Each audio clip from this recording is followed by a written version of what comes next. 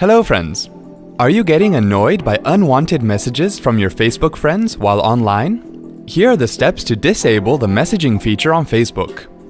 Open a web browser on your computer. In the address bar, type www.facebook.com and then press enter. Log in with your Facebook account. Click Home on the menu bar and then go to the desired Facebook page. Click Edit Page on the admin panel at the top of your display and then click Edit Settings on the menu that appears. In the Message section, click the Edit link.